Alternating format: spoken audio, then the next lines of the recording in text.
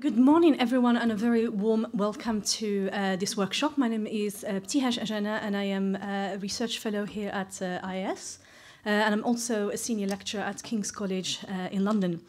So I would like to begin by thanking AIAS for all the support it has provided towards making this workshop happen, and a special thank you to our very extremely competent administrative team for all the hard work and for making the organization of this workshop run very smoothly. So thank you so much. So today we are gathering to think together and talk about a particular phenomenon that has become quite prevalent in recent years. And perhaps you are yourself part of this phenomenon, or perhaps you have noticed on social media that some of your friends or colleagues or family members have a tendency to share information about their physical activity, like the distances they run or the distances they cycled, their body fat percentage or their calories consumed on social media. And this tendency to track, measure, and share data regarding physical activity is precisely the topic of today's workshop. And it is also what is being encapsulated through this term, the quantified self, a catchphrase that now is used to describe any form of self-quantification and self-tracking through the dedicated apps and available digital devices.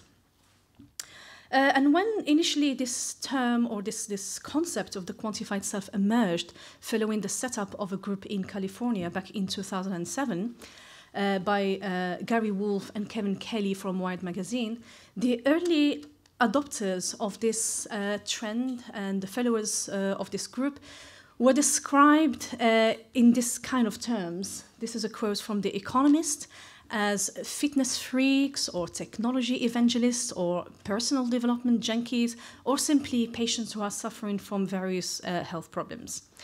But since then, and almost 10 years later, it seems that this practice of self-tracking and quantification has become quite routine, so ubiquitous, and dare I say, even banal at times.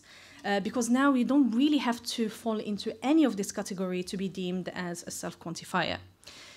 Because the conversions of health apps with mobile devices, it is likely that somebody who is owning and using a smartphone, for instance, will be engaged in one form of self-tracking or another. And we can see this, for instance, if you have one of the latest models of iPhone, they do come with built-in apps such as Health, which tracks the user, it tracks its physical activity, and sometimes users they are not even aware that this is being done. And Apple made it quite hard to actually uninstall. I tried to uninstall my app, this app from my phone, and I wasn't actually successful so far. So this kind of the way in which the self-tracking practices and habits are actually embedded in everyday products like our smartphones and our watches. What this does, it makes them become quite naturalized. They are regarded now as a matter of course. You track as you go, sometimes even passively and automatically. And I think when technological trends and technological developments start to feel natural and obvious and taken for granted, I think this is when it is most important to pause and think about their implications quite critically. This is when it's important to have a critical distance towards this development and engage with them with a level of caution.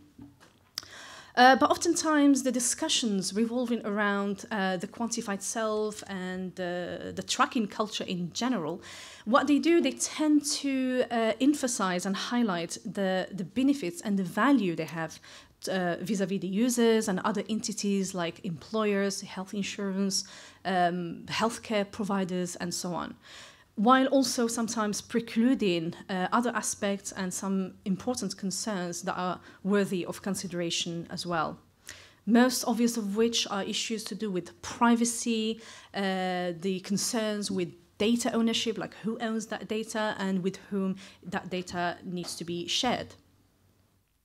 So therefore, it is the aim of today's workshop to contribute with some empirical and theoretical nuances towards this debate about the quantified self and self-tracking culture. And I am very delighted to be joined by excellent speakers who are really at the forefront of the critical study of self-tracking practices.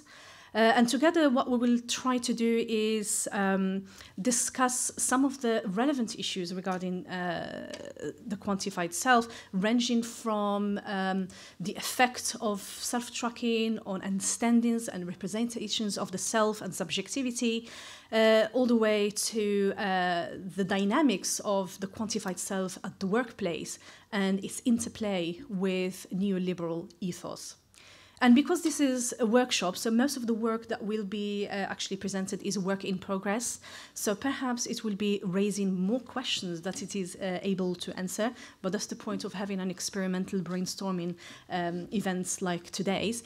So I therefore kind of really invite you and encourage you to engage with the speakers, to challenge the speakers, and to share with us your ideas and thoughts, and even your experiences. Maybe you are yourself a self-quantifier, so we'd like to hear from you as well.